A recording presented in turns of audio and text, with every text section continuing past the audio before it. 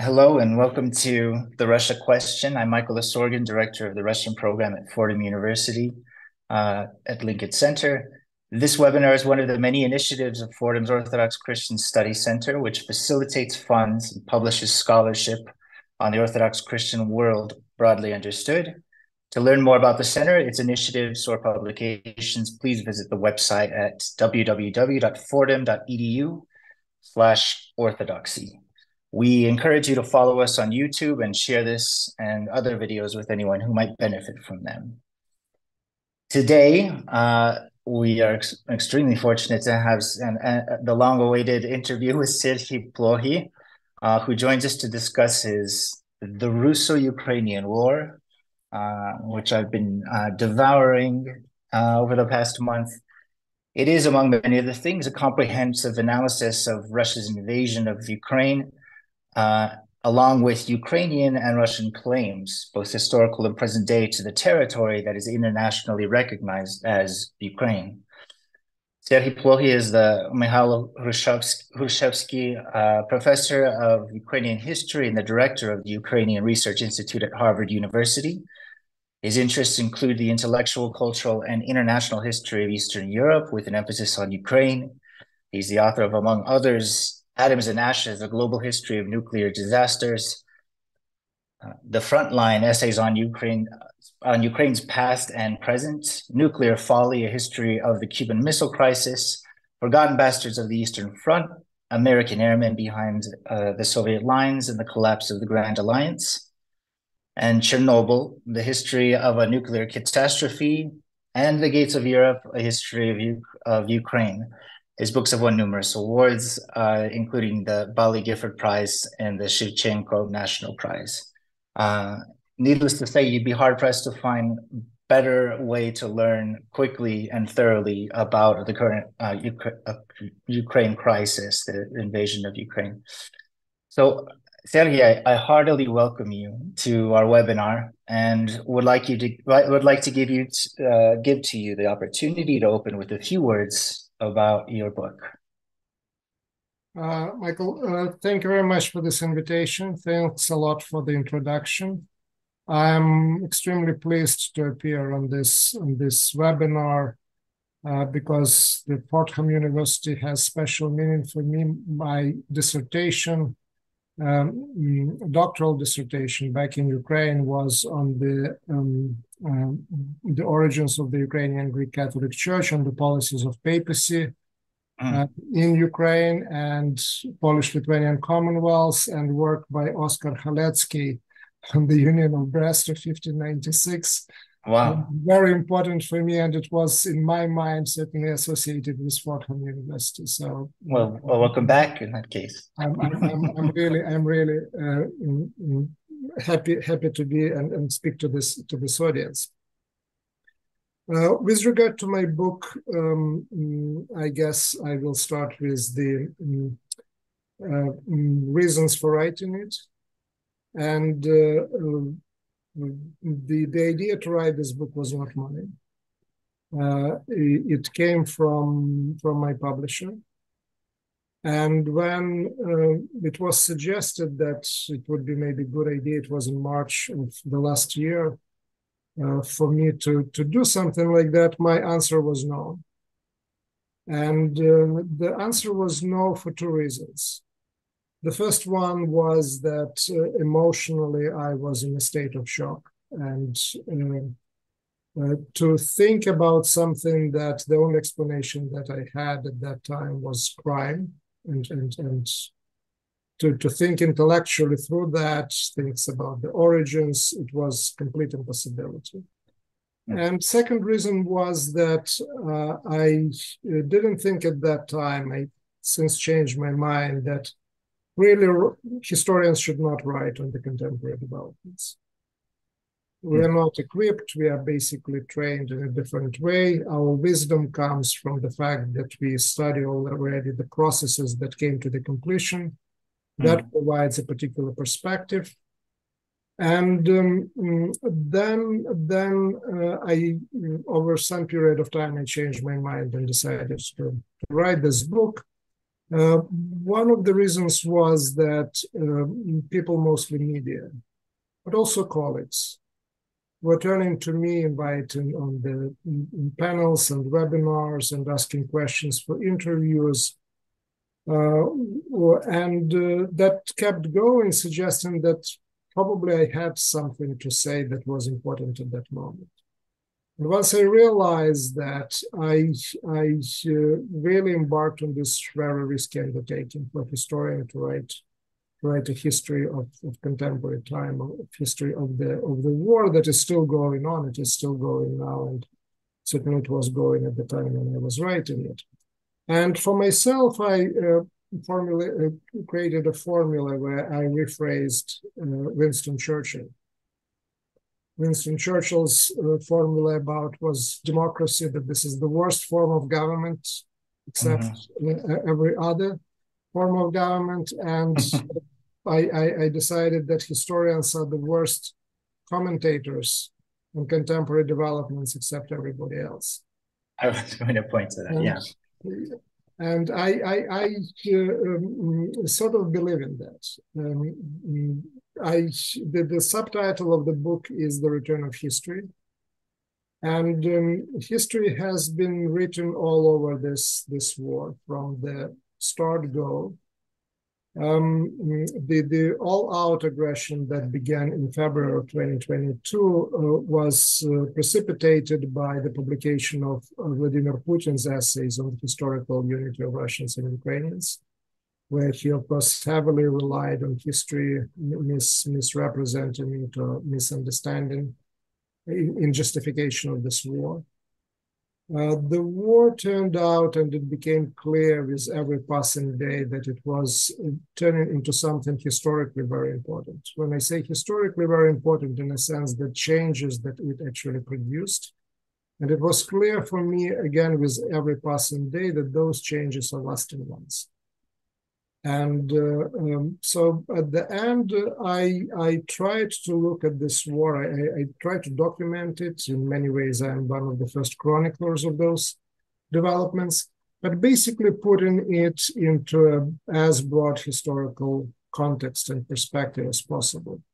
And one of those aspects is, of course, looking at the uses, abuses of history and general ideology, culture, religion, history in the broader battles over the issues of identity, because they're at the core, at least, of the declared goals of the Russian Federation in this war, declared by Vladimir Putin. The argument that Russians and Ukrainians are one and the same people.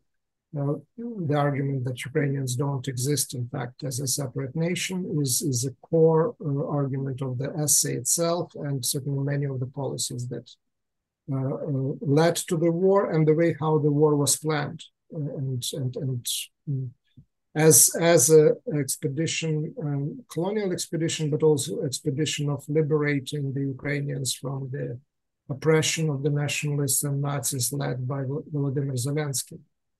So that's one historical aspect. Another historical aspect it's thinking about the immediate origins of the war. And I spent a fair amount of time talking about the post-1991 era, the post-1991 period, the divergence and the development of Russia and Ukraine as political systems, and also in the geopolitical context related to the issues of European Union, NATO, creation of the Eurasian Union in the larger part of the post-Soviet space. So this is context number 2, again, historical one.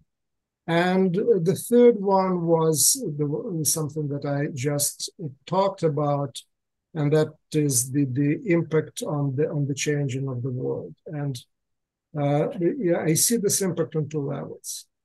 The first one is in terms of the long history of relations between Russia and Ukraine, and the concept of the big Russian nation, as Putin has been ascribed to, the idea that Russians, Ukrainians, and Belarusians by extension are one and the same people. That's not new concept. It has deep roots in the 19th century.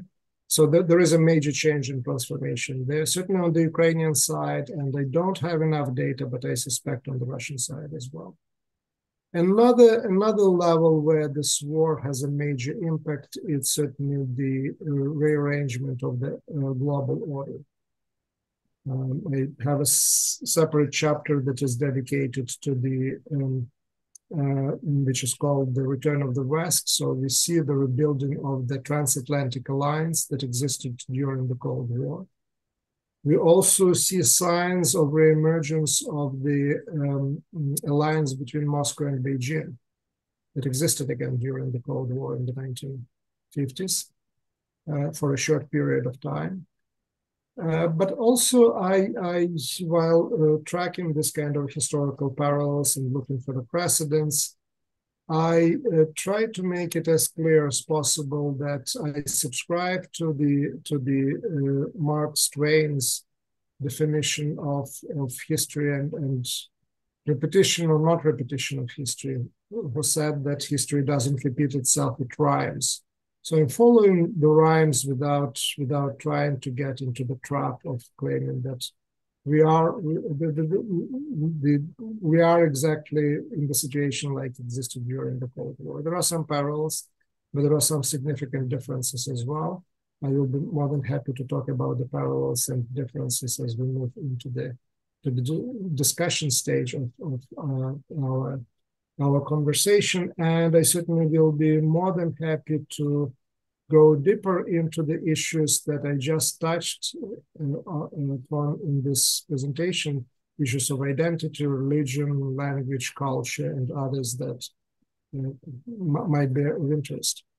So thank you for giving me this opportunity to start to make the opening statement, and I certainly look forward to your questions and our exchange of thoughts and perspectives. Likewise, and I do intend to ask more about a couple of points that you made. I want to give a note to the audience that we encourage you to enter your questions into the Q&A as Serhii and I discuss a few questions that I have for him, after which I'll read your questions to Serhii. So one of the questions is something you touch on in your afterword. Actually, let's begin with the title of the work, because the Russo-Ukrainian War could have been, let's say, labeled Putin's invasion of Ukraine, or Putin's war, which is the title of one of your chapters, or Putin's atrocious and unlawful invasion, something more dramatic, right? Just for the sake of argument. But why did you decide on this formulation? Is it because of its links to the past? Or is it more focused on this moment? Yeah, well, thank you. It's a question that I gave a lot of thought to. And indeed, there were a number of possibilities to call this war, to think about it, and the name that you give to anything certainly reflects also your understanding and framing of the event. One thing that was very clear for me is that the Putin's war, which is indeed titled one of the chapters, would not work for the book as a whole, and would not work on two levels. The first one is that what I try to do here is actually to look at the laundry history of relations between Russia and Ukraine, and also to look at the some preconditions for this war that certainly predate Putin and Putin's rule. I look at the war as basically a continuation of the story of the disintegration of the Russian Empire. I look at this in the same context as many other wars created by the fall of empires. I look at that, the preconditions being already there, certainly in 1991 and early 90s, one of the sections of the book is titled, unless my editors crossed it out and gave a different title, but what I remember is, "Why Didn't They Fight in 1991?" So that broader perspective is one of the reasons. The second reason is that calling it Putin's war really would mean ignoring not just big chunks of history, but also ignoring the fact that the Russian public, less so now, but solidly was behind this war. The Putin's ratings went through the roof after the annexation of the Crimea. The annexation of the Crimea, that's the actual start of the war, not the February 24th, 2022. And in that sense, again, I think about this as not just Putin's war, but Russian war in general. I hope that the outcome of this war will change the Russian society, will change certain attitudes, not just to the war, but to the country its own, to identity as its own. But what we see today clearly tells us about the Russia's war. What Ukrainian component does in that title, and sometimes I was asked, okay, you put them as equals, one is aggressor, another is victim. Here it's sort of neutral. For me, the sense of also this Ukrainian component and the name Russo-Ukrainian War suggests the reality of the war that we didn't maybe even expect before the February of 2022. The war was planned from the Russian side as a classic colonial expedition. It was called, and still called officially, the special military operation. So that's sort of a thing that you do in a colony. You go, you capture the capital, you install the puppet government. It's a limited military operation. And the resistance to that sort of wars in the colonial context comes out of the partisan resistance and partisan struggle. And that's what many expected after the start of the war. First of all, blitz. Kyiv falls within 2 days, the war over in 2 weeks, and there would be a resistance, some sort of guerrilla resistance and partisan resistance, and the US was sending a clear signal to Russia that US would support that resistance. But that was the horizon, that was the thinking about the war. Within the first days, and especially within the first weeks, it became clear that Ukraine, the former territory of the Soviet Union, actually not only has a nation that's united defending itself, it also has a state, and it has an army that fights back quite effectively. And the first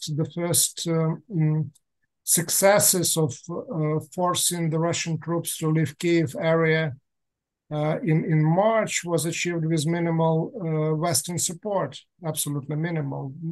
Ukraine was at that time fighting with its own weapons, with its own army, of course. And at the end, that turned out to be something that was planned as a colonial expedition, turned out to be the war between two countries and states. So with this title, I'm also given agency to Ukrainian nation, Ukrainian people, Ukrainian state, Ukrainian armed forces, which I think any other title probably would not reflect. Right, would maybe victimize Ukraine.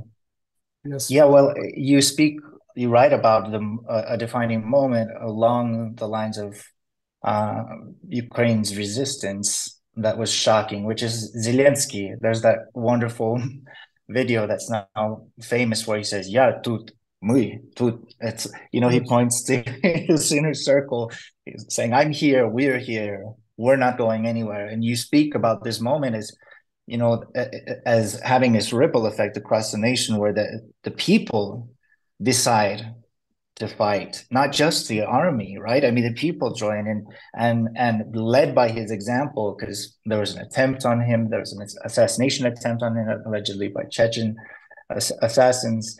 It didn't faze him. He stayed put, and he, in the way that he could, fought and was defiant. Yes. So it makes sense that you would grant them agency backed by Zelensky's defiance, or led by Zelensky's defiance in that defining moment when Russia, like you said, thought that they would collapse. Yes. Yes. So a running Russo-Ukrainian theme in the history that you point out is how, whether it's Tsarist Russia, the Soviet Union, or the now autocratic Russian Federation, is how they emphasize fraternity with Ukraine. Insofar as it serves their imperial demands, of course, historically speaking, Russia says more or less to Ukraine, we are brothers. Now, shut up and do what I say, or I'll destroy you, right? And that's no oversimplification, but it gets the gist across. Is this the kind of imperial logic that tires Ukrainians of hearing from Russians that they are their brothers and sisters? And what has this war done to the fraternity between Ukraine and Russia? Yes. Well, thank you for this question. That reminded me about old Soviet era joke, when someone asks another person how we are going. They found something, and the question is how we are going to divide it, in a brotherly manner, or we will divide it equally. So the brotherly manner mandate is not equal. It is not equal. Respect among equals goes out the window. Yes. Right. And that's basically goes to the core of this idea of one nation and one people, which on the surface suggests that we are equal, and in reality suggests that you don't exist. Right. Because what the argument is not that Russians are really Ukrainians. The argument is that Ukrainians are really Russians. Right. It's one way. They don't exist. So that's where the brotherly part gets in, and the part of equality or equal divide or any sort of equality moves outside of the picture. The idea is basically not new. What we see is that it is being formed in the mid-19th century, becomes really the official position of the Russian Empire around that time. And then from there gets to the memoirs and writings of the people whom Putin and Russian leadership reads and keeps in high regard. The Russian generals like Anton Denikin. And I write about that in my book, that I put a lot of emphasis on writings of Alexander Solzhenitsyn. Yes. Solzhenitsyn is known and highly respected, and for a good reason, for his fight against communism. And his weapon in fighting the communism was Russian nationalism, or some form of Russian nationalism. But that form of Russian nationalism was very much an imperial one. Solzhenitsyn himself comes from the mixed Russian-Ukrainian background. When in the 1990s, he writes probably the best-known essay, not novel, but the best-known essay, How We Should Restructure Russia. He restructures Russia as the state formed out of Russia, Ukraine, and Belarus, with the parts of northern Kazakhstan settled by the Eastern Slavs.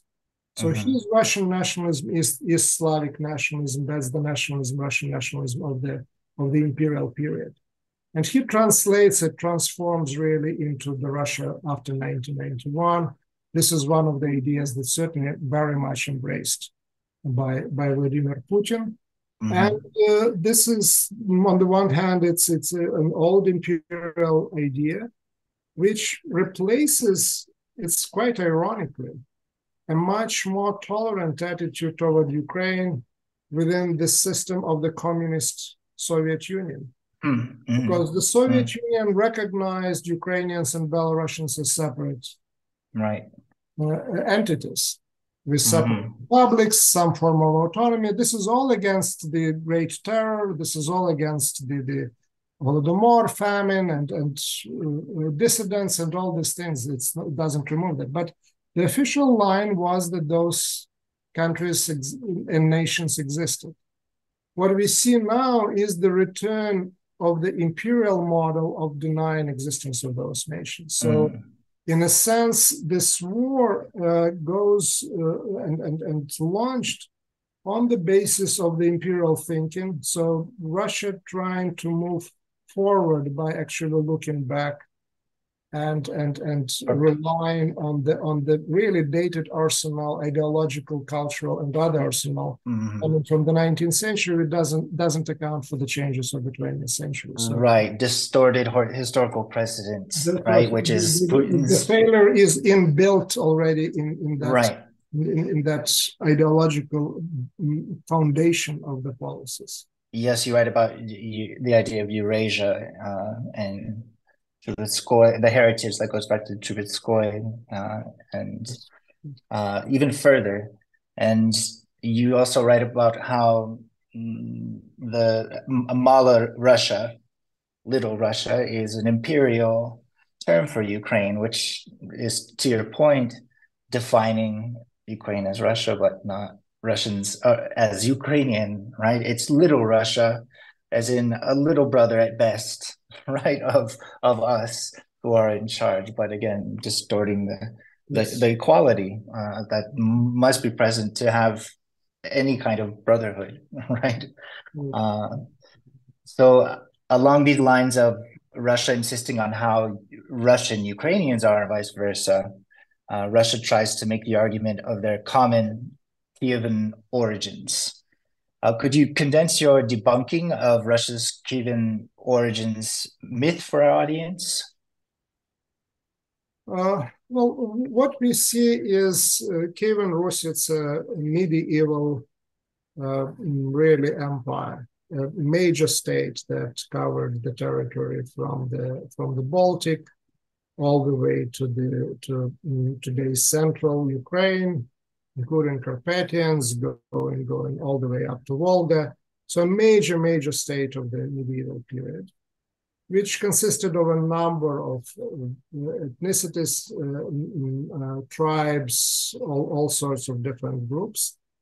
And now one of those groups that emerged out of the ruins of Kievan Rus, emerged geographically, admittedly on the periphery, makes a claim for the basically ownership, really exclusive ownership of Kiev and Kievan legacy. So it's the closest parallel maybe in European history would be the Germans claiming the legacy of Rome, right? With the Holy Roman Empire being right there. So that is the closest parallel that I have to the Russian claim. Now, one has to distinguish between different types of legacies. If you think in terms of, let's say, dynasty, if you think in terms of the religious tradition, the church tradition, church structure, if you think in terms of the language, again, literary and written language of the time, Church Slavonic, yes, all of that comes to Russia from Kievan Rus, and there is no question that the Russians are as much heirs of that Kievan Rus heritage as any other group that was on that territory. But where the problem occurs, and that's exactly, we are going back to the Russia and Ukraine being one and the same people. To equate somehow unity around the written language and on the dynasty with the ethnic and ethnicity, with the spoken language and the local culture. That's where you have basically the legitimacy of the claims become actually less and less, weaker and Defensible. weaker. And that's exactly what happened in the 19th century with the attempt to translate this the legacy in law, in state structures, in language, to the legacy about the languages and about cultures, about modern nations. And the Russian travelers in the early 19th century discovered Kiev as the birthplace of Russia in the chronicles and in the writings, and then go to Kiev and are shocked that they can't understand the language that people speak. And then they come with bizarre ideas like Mikhail Pogodin in mid-19th century saying that, well, we know what happened really. The Kiev was settled by Russians, but the Mongols came and they pushed Russians into the north, and then some other tribes came and took over Kiev. So that's where the argument about the Russian claim for Kiev on the cultural and linguistic and national grounds started to get in trouble. And it is in trouble till today, it is in trouble till now. So in that particular aspect, in that particular area, it is just an ideological construct, and a misleading one and a very dangerous one. So along these lines, your work explores the complexities of Ukrainian identity, particularly in its relationships with Europe and Russia. At the heart of this discussion is the idea of Ukraine as the gates of Europe, a title of one of your books, a role that frames the country, Ukraine, as both a facilitator and a barrier to European and non-European cultures.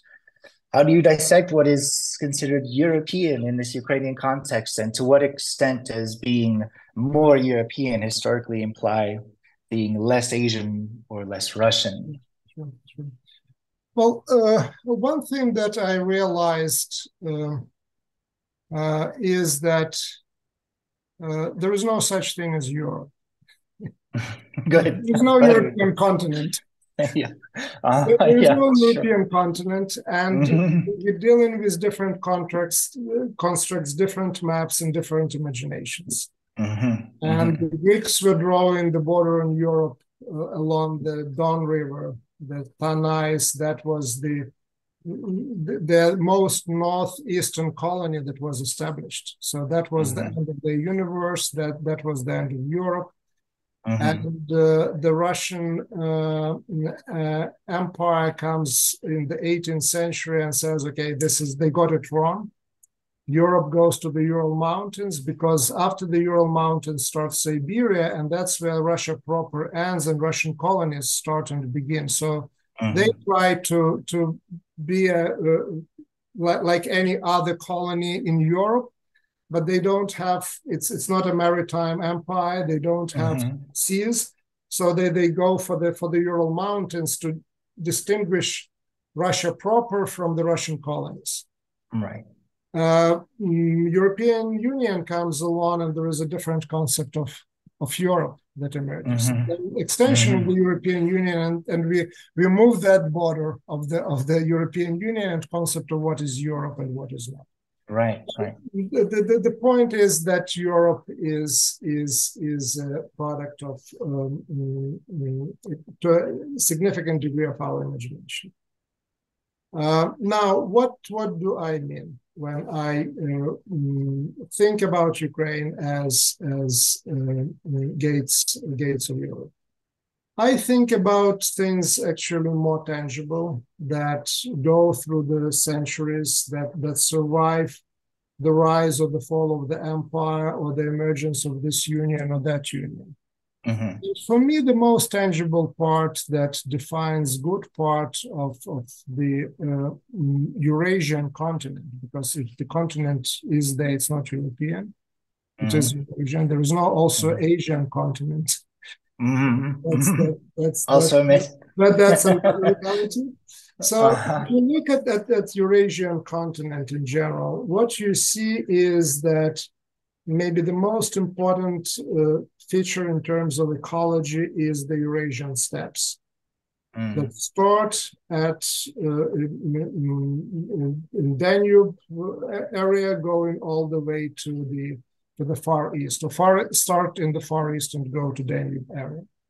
Mm. And that's the core of many empires and imperial structures in the region, from the Mongol Empire to the Russian Empire later. So that step creates to a degree a common space, a habitat for this big, huge territorial empires. Mm-hmm. And Ukraine, and what is not part of that is basically home to a different tradition, religious, cultural, political tradition, which we can call Europe, Okay. Mm-hmm. which is central, which is beyond the steppe area, where Mm. steppes end. And Ukraine is right on the border. Ukraine is right on the border where the Eurasian steppes comes to an end. It hits the Carpathian Mountains. The new ecological zone starts, the new political zone starts, the new historical Mm-hmm. zone is there, and Ukraine right on the border of that. Right. You look also at things like Eastern and Western Christianity. Mm-hmm. Mm-hmm. Ukraine is right on the border of those of that dividing line. And Mm-hmm. what is unique in my opinion about Ukraine is not that it is on one of those borders, steppe and settled areas in Eastern and Western Christianity. It's one of the very few places and countries that combines two of these borders together. Mm-hmm. On the one Mm-hmm. hand, settled and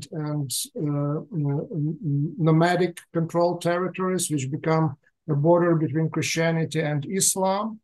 And on Mm-hmm. the other hand, the division between Eastern and Western Christianity. Again, we can look Mm-hmm. at the Balkans for maybe similar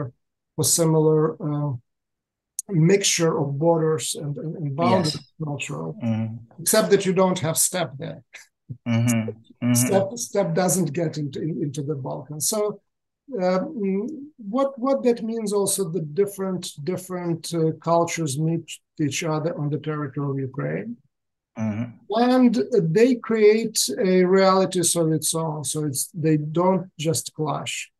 Right. They create the largest existing today Union Church. It's called Greek Catholic Church officially. Mm-hmm. A combination of East and West. Again, not the only Union Church, but the largest one. Right. You look at the encounter of the settled areas and nomadic areas, and you have the Ukrainian Cossacks.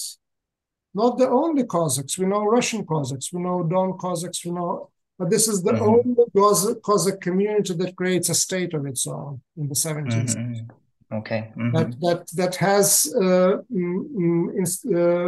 academic institutions or the university or college type of institutions. Kiev Mohyla Academy exists Mm-hmm.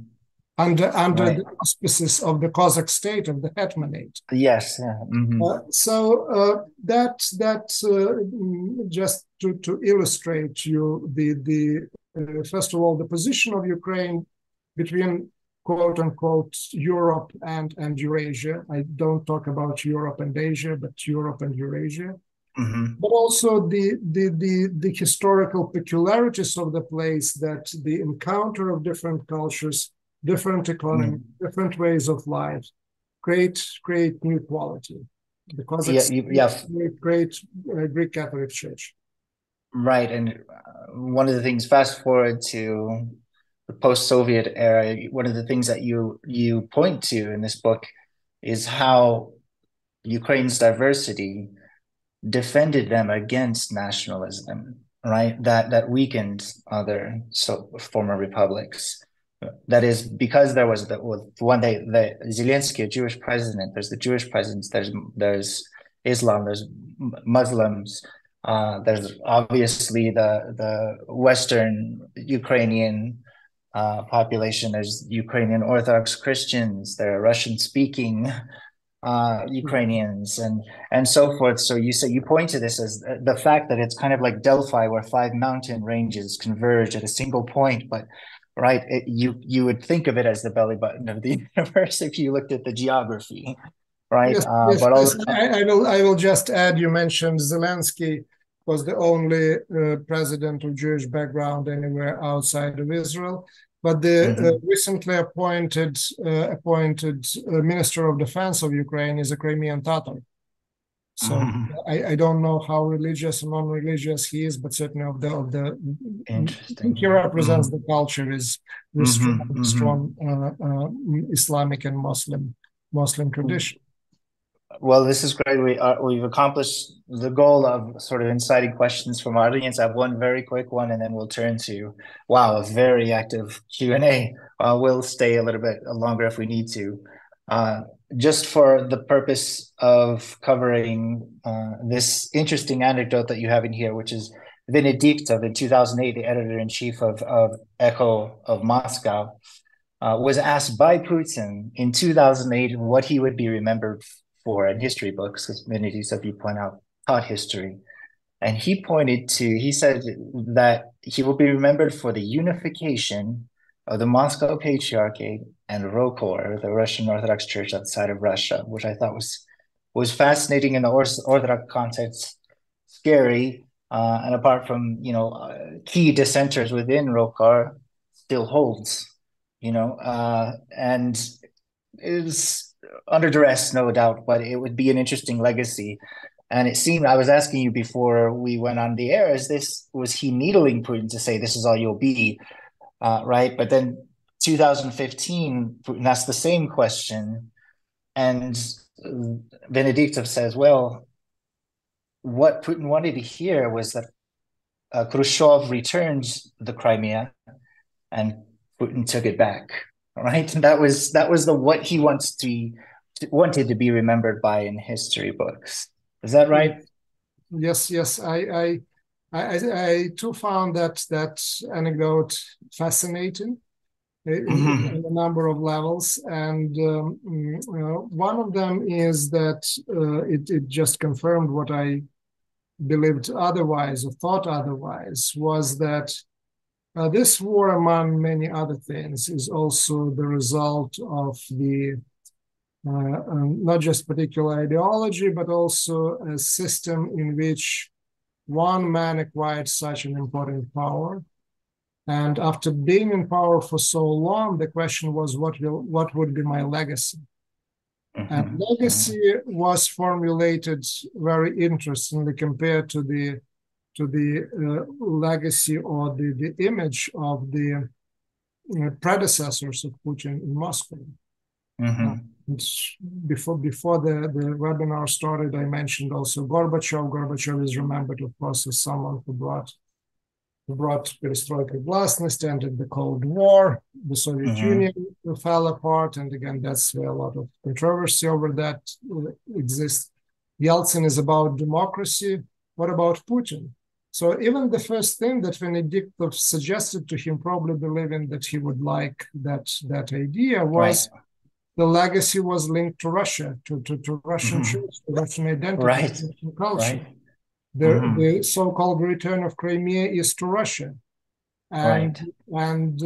So it's formulating your legacy in a very different, or thinking about it in a very different terms.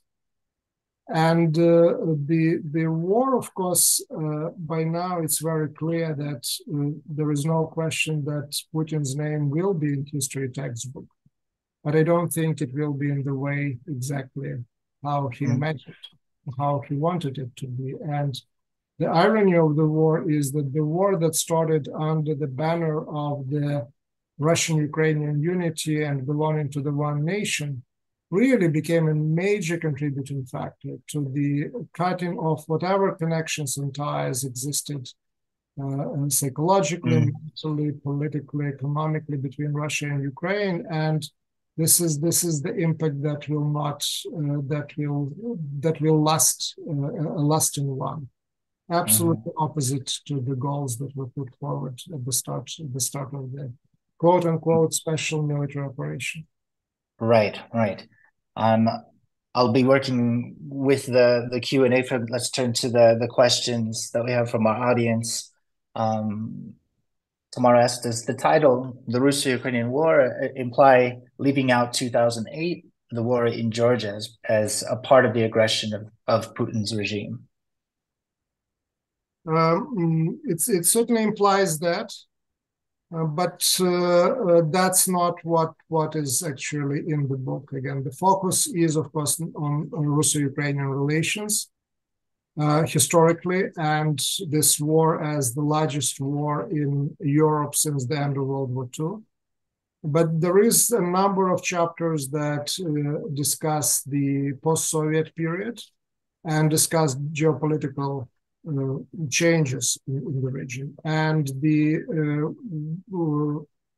war in either it's Russo-Georgian War or Russian War in Georgia, whatever the term is certainly important stepping stone towards this the current war that acquired this really global importance and ramifications. And my personal belief, it's not in the book, but my personal belief that if the reaction of the world in general, West in particular, to the Georgian war would be at least 1/3 of what is to the current war, we would not have the start of the war in Ukraine with the annexation of the Crimea. If the reaction to the annexation of the Crimea would be at least half of what is to the reaction to the current war, we would not have this war today. So in that sense, the Georgian war is certainly a very important factor in the escalation of the Russian policy in the former Soviet space. And the first case where Russia uses a military force outside of the borders of the Russian Federation. Because before Georgian War, of course, there were 2 Chechen wars as well. So the importance of the Georgian War is that this is the first time the army is used outside of the borders of the Russian Federation. Right. We have another question from William Janis at Fordham Law. Will the patriarchates granting the Ukrainian Orthodox Church autocephalous status and the Russian patriarchate's support of the war cause a permanent split in Orthodoxy? As a result, is Putin Russia still able to present itself as the third Roman protector of Christianity? Does violence against Christians in the Middle East, Africa, and parts of Asia still help him and Russia despite the fallout from the war? Great question. Great question. One thing that happened in 2022 and didn't happen in 2014. Again, I count the start of the war in 2014 with the annexation of the Crimea. So in 2014, the Ukrainian Orthodox Church under the Moscow Patriarchate really took a position in which it, if not openly supported the position of the leadership in Moscow and by extension the position of the Russian government, then at least took a very ambiguous position. In some of the churches, the services were denied to the Ukrainian soldiers, parishioners, or Orthodox background who were killed in that war. So there were cases like that as well.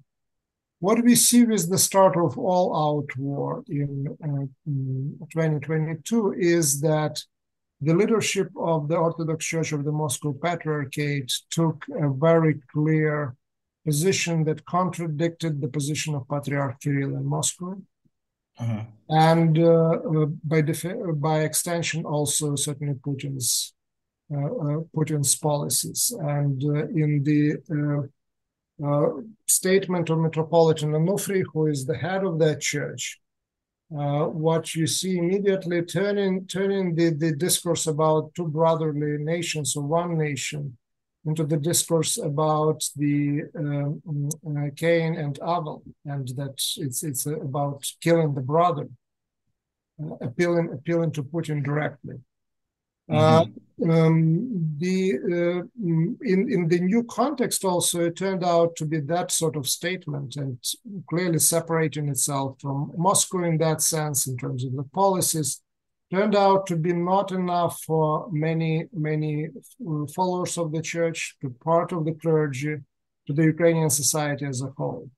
And the Orthodox Church of Moscow Patriarchate found itself really now in a very difficult position, where the demand is growing for really going autocephalous, full independence from the Moscow Patriarchate, something that I understand the leadership of the church is not prepared to go for or to accept for, while separating itself certainly politically from its leadership in Moscow. And it is certainly a major new development, even the one that wasn't there at the time of the annexation of the Crimean. The question of the Middle East, it's more difficult for me to answer. I would have to look at that, whether there are indeed connections there, or it's basically things that are happening in around the same time and serve as a context, and they have power to influence developments in that way, even without obvious direct connections, just by happening around the same time.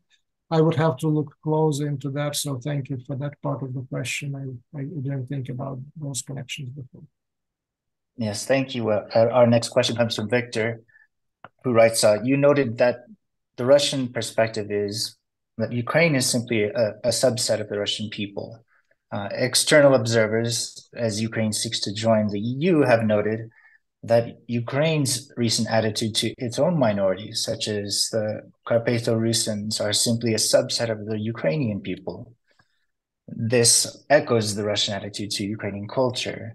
The Ukrainian and Russian attitudes to minorities in some cases are quite similar. What are your thoughts on this?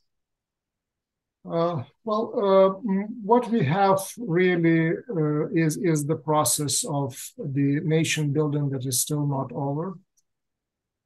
Clearly, if you have one nation imagining that other is just a subset and that leads to the war, that's a clear indication that these processes didn't come to the some form of eventual settlement. And the identity of the Russians and the group that lives partially in Ukraine, partially in Slovakia. There are also groups in Poland. This is something that is still in the flux, something that is being developed. And we don't know really yet the outcome. The part of the group that is called Russians by the proponents of the Russian separate identity consider themselves to be Ukrainians. Others consider them to be Russians. So this is not far away to a degree from the divisions that existed within the Ukrainian society, where part of Ukrainian, including elite, considered themselves to be little Russians. They recited Shevchenko, but they still believed that they were part of the big Russian nation. In Galicia in the 19th century, there was a strong movement of Moslophilia, Russophiles, who considered themselves to be Russians, but part of the big Russian nation. The Russians of today don't consider themselves to be part of the big Russian nation, which is a change. So we are in the process of nation building that has not came to the full fruition.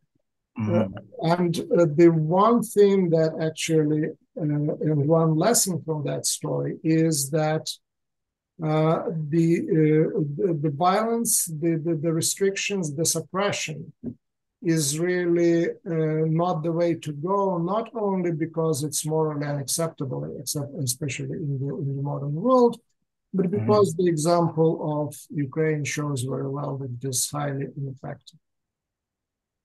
The nation that unites over idea of its identity, and of its common vision of the past, common vision of the future, no empire, no repressive system can actually stop it. Right. John Choi asked, what truth is there in the theory of some American professors, one prominent University of Chicago emeritus professor of international relations, and a minority of liberal commentators, that the USA reneged on promises from Bill Clinton and even from Joe Biden when he was an envoy to Vienna, that NATO would not expand to include Eastern European countries bordering Russia, to which failed promises Putin responded in defense of this imminent threat from the West to Russian security. You discuss this in your book. Yes, I discuss, and my basically advice to anyone who basically advances this position is to read first an article and then a book by Mary Sorotti. The article on the negotiations on NATO was published in the Foreign Affairs, and the book, not 1 inch or not an inch, was published, it seems to me, last year, specifically dedicated and to the issue of NATO negotiations. And the clear conclusion that I draw from that book and also from the documents that are being available is that the issue of NATO expansion or not expansion was discussed during negotiations numerous times. There were made offers and counter offers. The agreement was never reached, and the agreement was never reached either in oral form or in written form. So each side left with basically their own thinking and interpretation before reaching any sort of agreement. And what you see in this statements about promises made is the lack of evidence. And at best, there is a hearsay. There is no one single document, internal or otherwise, that would support that. So this is something that politically was very important for Russian politicians and Russian negotiators to bring back home that sort of impression, and that is being really exploited again and again. So the question that I have to anyone who takes this position, please produce some formal evidence. And, right. But please start with writing, actually, with reading historians who specifically dedicated months and maybe years of research looking into that specific subject. Not an inch, found it on my reading list. Was Ukraine recognized as an independent country at the Yalta Conference and admitted to the UN? If so, what is Russia's argument that it is Russia? What you see is that I talked a lot about ideology. And one thing that we also shouldn't forget is that the politicians generally are very opportunistic as well. And Putin, depending on the circumstances, really looks not only at the writings of Solzhenitsyn or the ideas of one big Russian nation, but Michael, as you mentioned before, Trubetskoy and Eurasianism, something that evolves into Dugin. So Eurasianist idea is behind the basically policy of creating Eurasian Union. So the same was story with Stalin. So depending on the circumstances, there can be communist ideology that could be exploited in other situations when it fitted his interests. He would talk about Ukraine as if not fully independent, then at least semi-independent country.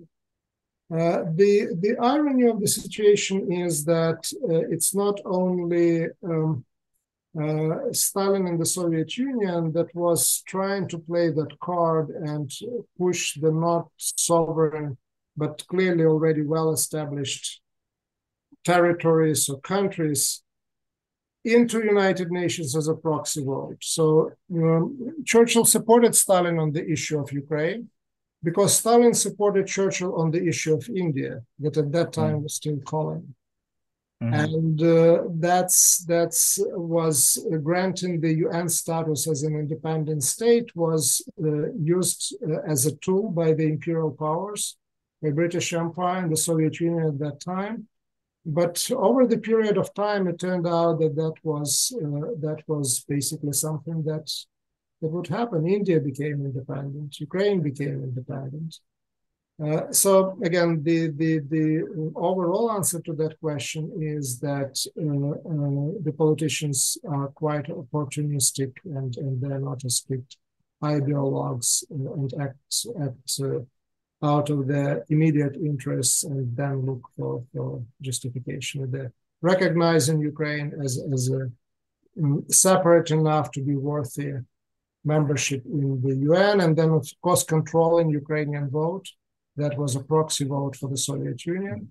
And the same thinking certainly was with the British Empire with regard to India, which again that arrangement didn't last for too long.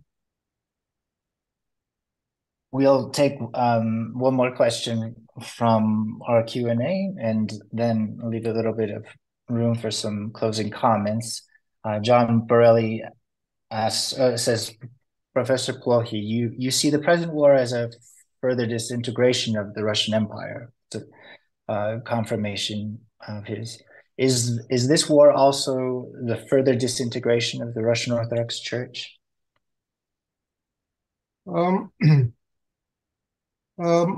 short answer is yes. And basically, I look at this process the same way how I look at the process of the disintegration of the Russian Empire, as really catching up to a degree with the processes that have been happening in the world in general. Again, Russian Empire, the Soviet Union controlled 1/6 of the world. You don't control 1/6 of the world by being a nation state. Normally that doesn't happen. It's just you look at the map and you recognize empire right away. And you don't see that sort of possessions with regard to Britain. You could see them in the map coming from 1945. It's gone. So that's the same trend, the same process. And when it comes to the churches, again, the norm that exists certainly in the Eastern Christianity is autocephaly and autocephalous churches in independent states. So the struggle of Ukraine for independence automatically, or at least in historical terms, leads to the autocephaly and independence of that church. Something that we see in Bulgaria much earlier on, something that we see also to a degree in Yugoslavia on different levels. So I see just the Ukrainian case following particular patterns, both when it comes to the disintegration of empires and when it comes to the formation of national Orthodox churches. I don't see any signs on the horizon suggesting that somehow the Ukrainian case would be different from more or less established trends in the world history.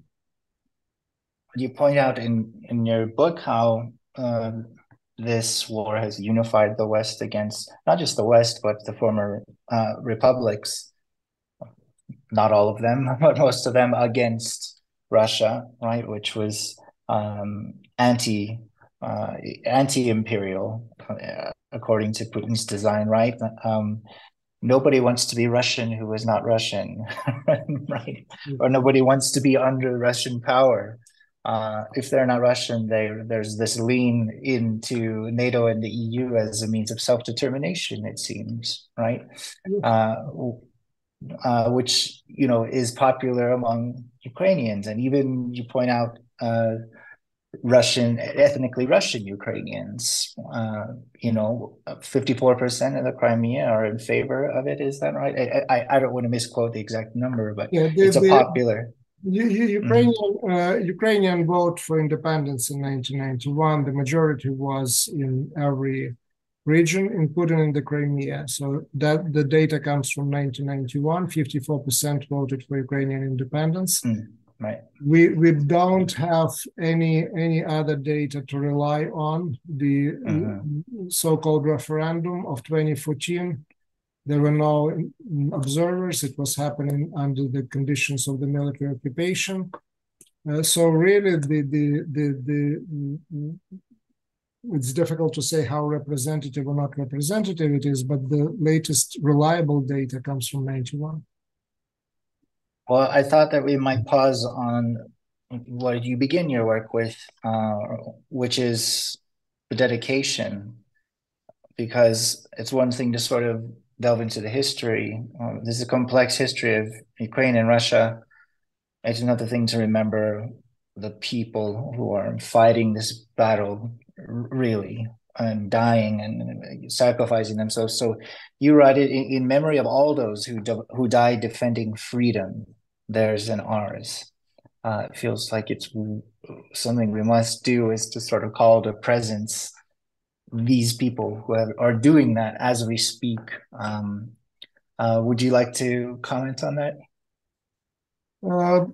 Yes, the dedication is quite broad, of course, and recognizes everyone in Ukraine who fights this war. They fight for themselves, they fight for their families.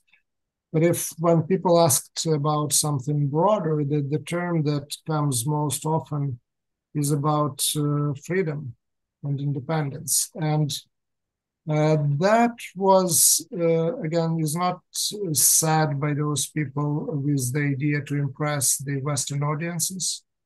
It is partially the realization that in Ukraine as a political nation, and we talked about that, Ukrainians are certainly the majority, the Ukrainian language is growing in its importance today, but it's also a multi-ethnic, multi-religious group that fights together as a political nation.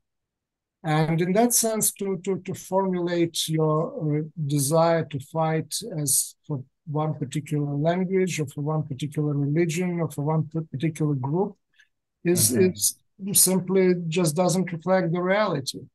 Yeah. But what Ukrainians realized after 2014, after the annexation of the Crimea, after the war in Donbass, was that the war, and specifically Russian war, brings destruction, but it also takes away their freedom. Freedom to elect, freedom to say whatever you want to say. Ukraine, even in the conditions of the war, still you can do all of that. And they started to value something that they had, but they didn't realize that they had. That realization came really with 2014 in many ways. And this formulation about freedom. When you start losing something, you start also value something. So that's why freedom is there, and it's quite broad. But there are also two specific cases. My cousin died in this war, was killed, and a brother of one of my acquaintances, who again he wrote to me this picture of his from the front lines, but he was reading one of my books, and I first dedicated book to that particular individual. Then news came about my cousin, and then I realized that basically it's not just about one individual. It's about everyone who goes and fights in Russian and Ukrainian, Catholic, Greek Catholic, Orthodox, Muslim. Anyone who believes that in Ukraine he defends not only themselves but also defends some basic principles. And again, in Ukrainian case, it's much more than pronouncements. It is a deep belief when it comes to issues of freedom and independence. most worthy dedication and veneration. So I know that you've done an amazing job of fielding all of our questions, and I'm grateful to you for that.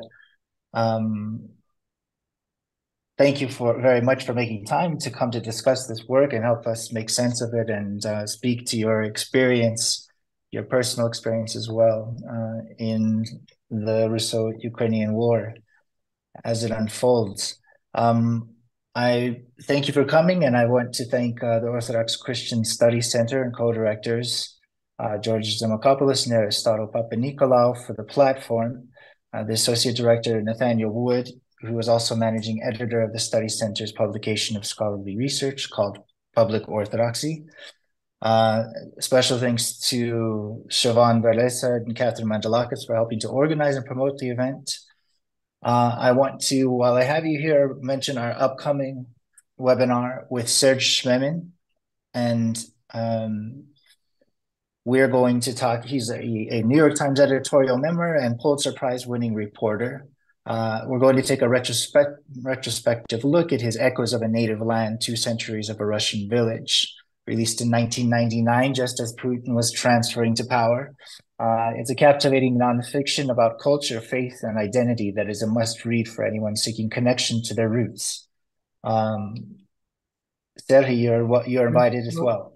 I'll be sure to send you an invitation. If I can just jump in and of course thank you for this invitation, for this conversation. Thanks a lot for to the viewers and listeners for questions. I'm a little Excellent bit questions now with language. I want to say that I enjoyed the conversation. The topic is of course terrible, but really, right. I certainly found it's very, very, very stimulating, very important. Thank you for that. I'm very happy to hear that, and thank you again. We'll see you. The date for that event is October 27th, by the way, so mark your calendars. Same time, Friday at noon. I'm looking forward to it, and thank you again so much, Serhii Plokhy. Thank you. It's an honor to have you here. Thank you. Yeah, have a good day.